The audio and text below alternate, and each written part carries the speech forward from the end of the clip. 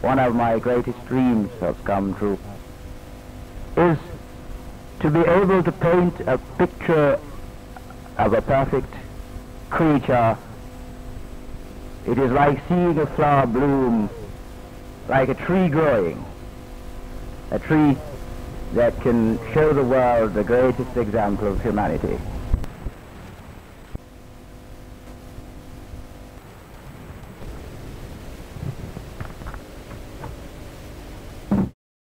Frank Walter was in no way confined by the physical limitations of this world. Frank Walter lived in another world. Frank wrote about other worlds, other universes, visions, and he lamented in conversation, in writing, about missing that world. Scholars have taken a great interest in how this work actually leads to a kind of lexicon of psychiatry and an understanding of the cosmos, and kind of what are the boundaries of genius and brilliance. There's no magic unless you have something like art. It satisfied the insatiable desire which cannot be satisfied materially. He was very much like The Beautiful Mind, if you ever saw that movie. He just used art as his primary means of expression. He was also a writer. I don't know if you can see over here, this is his autobiography, which is about 8,000 pages long. And he also created an archive that's over 50,000 pages.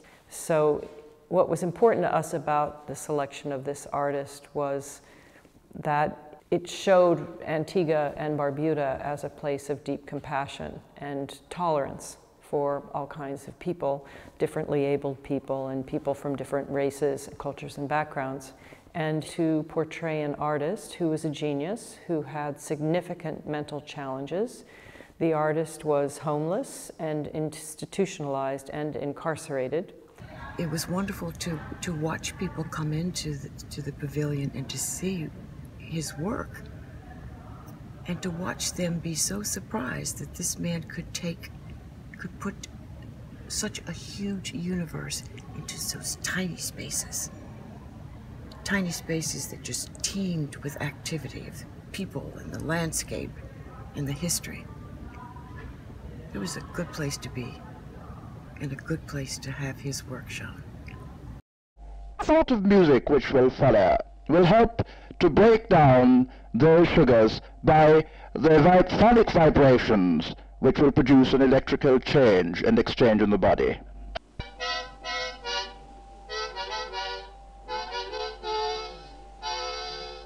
Some of his most beautiful writing is about being in a mental institution and seeing people who were really suffering.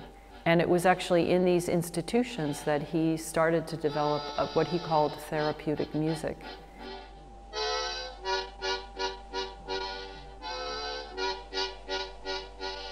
From the place where he ended up spending the last 20 years of his life, Frank Walter painted.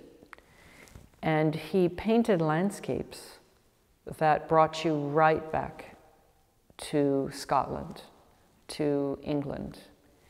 And it's a kind of immediacy and almost an urgency that he spent the rest of his life processing that experience.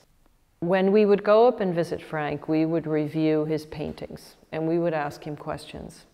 And it was very interesting because when I would show him a painting of a person of color who actually looked a lot like Frank, he would say, "What do you mean? That can't be me. Don't be ridiculous. That's a black man."